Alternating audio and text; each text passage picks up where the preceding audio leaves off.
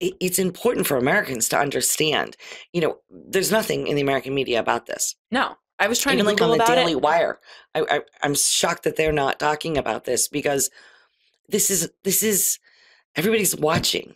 The countries are The watching. rest of the world is what? Yeah. If this goes through, I mean, wow, we can get away with that. You're going to see the same things that you see right now in America. Like, we've had sex ed in schools for years. We've had all of these things being pushed, and look at where we are right now.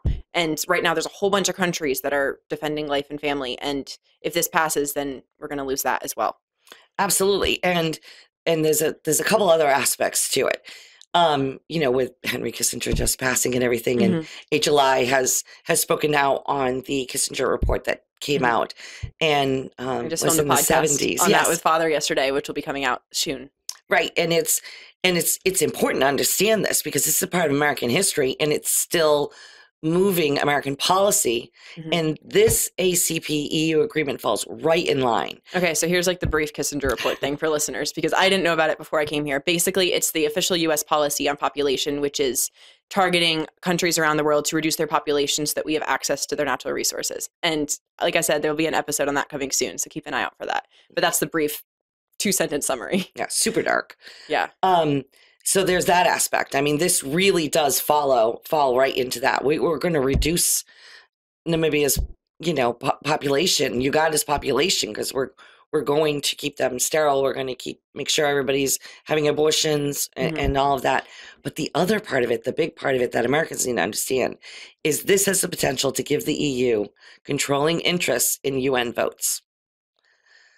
So when we're going into the UN as Americans, and there's a treaty or there's a decision to be made that will affect America, will affect the United States, the EU is going to have way more votes than we will. Wow. Yeah. And they're going to have controlling votes, because part of this agreement obligates these countries to side with the EU in arbitrary, undisclosed upcoming votes. Wow. It's madness. It's absolute madness. And it is something that is globally devastating. And nobody is talking about it. And nobody is talking about it. I've literally looked up news articles trying to understand this thing better. And one was all in French. And I think it was from one of these countries. I think it was from Nigeria. It was just all in French. And I was like, Google wouldn't even translate it for me. I was like, thanks. Like, absolutely not, Yeah, that's crazy. It's insane. So it is really, really something that needs to be addressed. HLI is talking about it. We're the ones out there talking about it. We're the ones fighting it. We just need everyone to listen. Yeah. And start talking about it and tell your friends, and then donate to HLI so that we can do what we can to stop this, and you can help us.